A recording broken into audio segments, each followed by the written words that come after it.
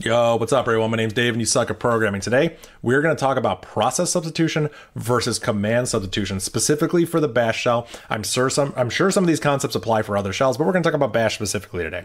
So let's jump into it. Let's talk about what am I actually talking about. So in this simple example here, we have name equals backtick whoami backtick. This is a little contrived. There are other ways to get your current username, but here's what we're doing. Name equals backtick whoami backtick. So we echo $name. It should be the output of that command. The command is whoami. We run it and it just says Dave. That's awesome. If I run whoami, the command right here, we get Dave. So that's all it did. This syntax is super simple. It says run this command and replace it with whatever the standard output of that command was. So name, the variable, got set to whatever the standard output of whoami was. Very simple. You've probably seen that before. And if you've seen that, you've probably seen this syntax. Instead of using the backticks, you can use the $sign open paren and close paren. This is a newer syntax. When I say newer, I still mean it's decades old at this point, but it's newer. It is, I believe it is POSIX compatible now. But yeah, so use this syntax, prefer this syntax. It should work exactly the same, but the beauty of this syntax is when you start nesting things, there are way better rules for having nested this syntax where it's like this than having like nested backticks. You have to escape things, blah, blah, blah. I'm meandering. You run this script, we should get exactly the same thing. Hey, that's awesome. So what's the next thing? We have command args here. So in this example, I'm doing printf %s with a new line, and I have a less than and greater than. There's nothing special about those less than and greater than. That is just for us to see, and we're going to give it the uptime command. So if you've never seen the uptime command, it's pretty useful. It tells you how long your system's been up. It's a way to get load averages and stuff like that. You can see there's a bunch of data there separated by spaces. So what happens when we run that? We get everything, okay? So command substitution gave us that string back, but I'll show you what the script looks like so you can reference it at the same time. So it ran the command, got the output, and then the output was passed into this format specifier, which gets repeated for each argument. So each argument was being passed to printf like this. And you might think, okay, well, how do I avoid this situation? Of course, it's very simple. Just quote it. Quote your expansion. No different than you would quote a variable expansion. You put quotes around this thing, and now when you run it, we get one big argument with all of the data that was the output of that one command. Hey, simple. That makes perfect sense. That's called command substitution. We use that syntax, command substitution, to run the command and replace it with the standard out of that command. So the whole command has to run. We get all of the standard out. So what goes on here? Notice instead of the $sign, we have that less than sign. This is called process substitution. So we're using uname instead. So the uname command is just going to print Darwin, super simple. We're going to run this and it's going to echo it. Remember that? What is going on there? I'll show you the code so you can cross-reference it. We're echoing uname, but we got this. What is that? That's not the output of uname. And that's the thing. It's not the output of newName. Take a look at this. Instead of echo, let's do cat. Cat's going to get that weird thing, that dev fd or whatever it was, and now we get Darwin. So what's going on there? This is not getting replaced by the standard out of uname. It's getting replaced by the name of a file that cat will get, that if cat reads that file, it will get the streaming output of the uname command. I mean, technically it might be a pipe. I don't actually know what type of file it is.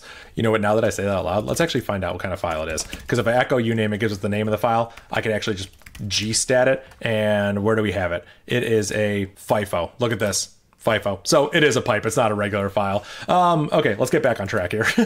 So we ran that example, we get the output of it. It gets replaced by a file name, which happens to be a FIFO, which is a named pipe that exists on your system.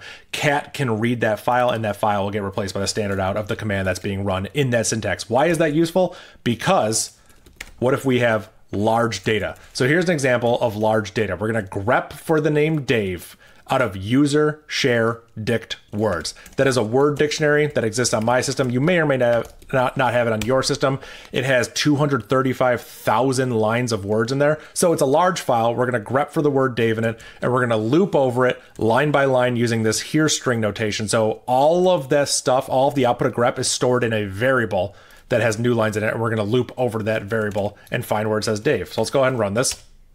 Okay, it ran pretty fast, but there was like a little bit of a pause there. It had to cache the whole thing in memory. It had to store the whole thing in memory before we looped over it line by line.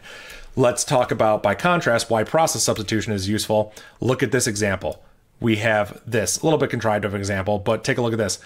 We're going to tell it to read in from a file. What's the name of the file we're reading from? This, because remember, that will be a FIFO, and that will have the output of this command in a streaming fashion. So the benefit of that is it will flood in as it becomes available. There wasn't much here. Even though it's a relatively big file, it's still pretty fast for computers to chug through this.